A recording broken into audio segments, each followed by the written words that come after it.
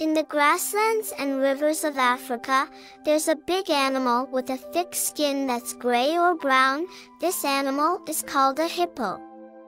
Hippos love water so much, they spend most of their time in it.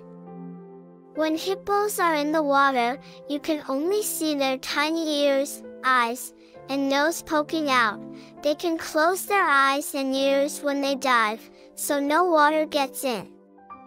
In the morning, as the first sunbeams touch the water, hippos slowly pop their heads out, open their big mouths wide, and yawn a huge yawn. Hippos have really big mouths. They can open as wide as 4 soccer balls. Their teeth are very special too. They have long front teeth and pointy ones for protecting themselves. Although hippo skin is super thick, it's also very sensitive.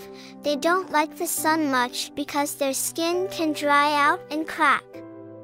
So, during the hot midday, hippos stay in the water to keep cool.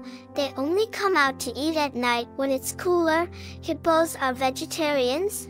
They munch on grass and water plants. At night, when everything is quiet, hippos sneak up to the land. They nibble the grass with their huge mouths, eating very carefully. Hippos need to eat a lot to get enough nutrition because they have a very special digestive system. Even though hippos move slowly on land, they are very quick in water. They can roll, swim, and even sink to the bottom to hide from danger. Hippos look gentle and friendly, but they really care about their space. If another animal comes too close, a hippo will open its mouth wide, show its big teeth, and make a loud noise to protect its home. When the moon rises and the stars twinkle, hippos go back to the water.